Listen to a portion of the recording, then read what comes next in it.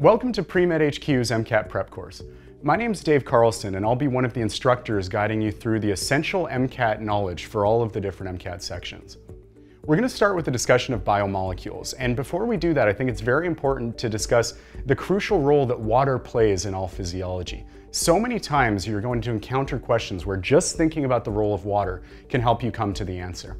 So what we have here is the various building blocks of life. We have glycerol, amino acids, sugars, fatty acids, nitrogenous bases, and phosphate groups. And these, when combined, form most of the major biomolecules that allow the cell to function in the various ways that it does. All of these can be combined using a condensation reaction, where you take the OH group of one thing and a hydrogen from another one, and you combine them in a way that yields water. You may have also heard of condensation reactions being referred to as dehydration synthesis. But all of these different things, the peptide bonds that join two amino acids, the glycosidic linkages that join sugars, the esterification reactions that allow fatty acids to connect to glycerol, all of these are condensation reactions, and all of those yield some water as a product of that reaction. Because these are all joined using condensation reactions, it allows you to mix and match. So for example, you can have amino acids joined with sugars and get peptidoglycans, which are the major component of the bacterial cell wall, or proteoglycans, which are a major component of the extracellular matrix. If you take a nitrogenous base, such as adenine, and attach that to 3 phosphate groups, you have ATP, which is the major energy substrate of all the cells in the human body. And if you take nitrogenous bases combined with a sugar and phosphate backbone, then you have the makings of DNA and RNA, which is how we store all of our genetic information.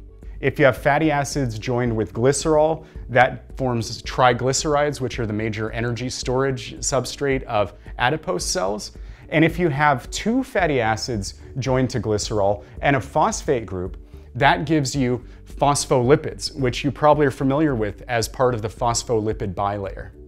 And as you may have learned in your biology classes, the phospholipid bilayer is a very, very important structure because that forms the cell membrane. You have the very polar phosphate group, which tends to be hydrophilic and sticks toward the outside, and the hydrophobic fatty acids that form the inside of that membrane and the inside of that bilayer. And that allows the cell to separate its environment from its surroundings. All of this is defined by the hydrophilic and hydrophobic reactions, how these pieces interact with water. This becomes particularly relevant when you start to deal with hormones. For example, peptide hormones are very polar and they move easily through the bloodstream, but they struggle to get through that membrane, and thus they have to interact with receptors on the outside of the cell and lead to a signaling cascade.